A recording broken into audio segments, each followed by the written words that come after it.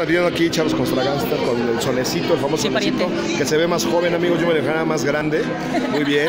Oye, algo quieras mencionar, estamos en el metro y yo sé que por ahí tuvimos un incidente. En alguna ocasión te llevaron por falta administrativa. Sí. Al respecto, si quieres hablar. Pues mira, yo hice mi vida en el metro. O sea, yo me mantuve de tocar en el metro ininterrumpidamente durante 15 años. 15 años estaba yo, me movía ahí en la línea 2, sobre todo en la línea 2, en la 1 y en la 3, que me acomodaban para lo que yo hacía. Sí. Pero deja decirte, hace 15 años todavía el metro, el músico, el vagonero era distinto. Hablando del músico, claro. O sea, como músico teníamos todavía como mucho chance de trabajar, de tocar. Y curiosamente, después ya cuando entró la ley cívica de Marcelo Ebrard, agarraron parejo, entonces empezaron a agarrar a vendedores ambulantes, pero también al cantante.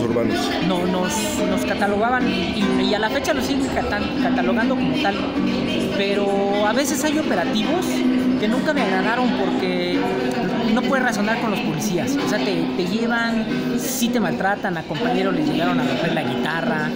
Llegando al juzgado cívico, si te quejas, está muy viciado porque el mismo juzgado te dice, si ya saben de qué se trata, hagan la vaca y cálquenle con una lana y ya váyase, y ya vas aprendiendo a moverte.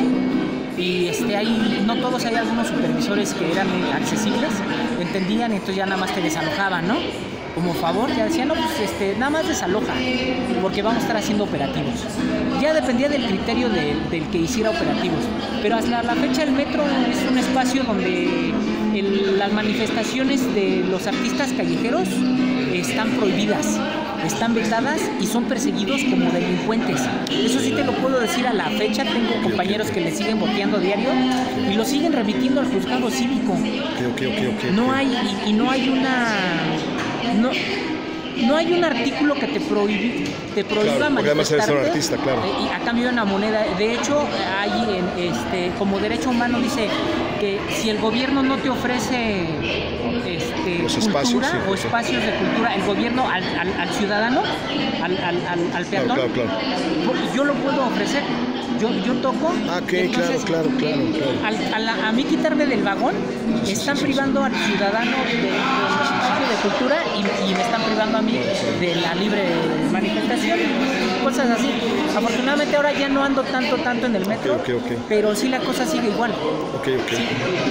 Sí. Oye, ¿haces eventos o algo para alguna contratación? ¿Alguien te quiere contratar o algo así? ¿O no tanto? ¿Da tus datos de una vez, tus redes de una vez? Tengo un trío huasteco. También es parte de la cultura.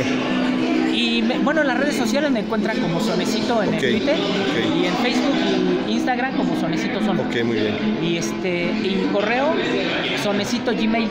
Entonces, para contrataciones, lo más fácil es que me mandes un correo y ya contactamos, nos entrevistamos y ya yo te doy mi número telefónico. Con calma. Yo sé. Pero sí, estamos en sonecito@gmail. Muchas gracias.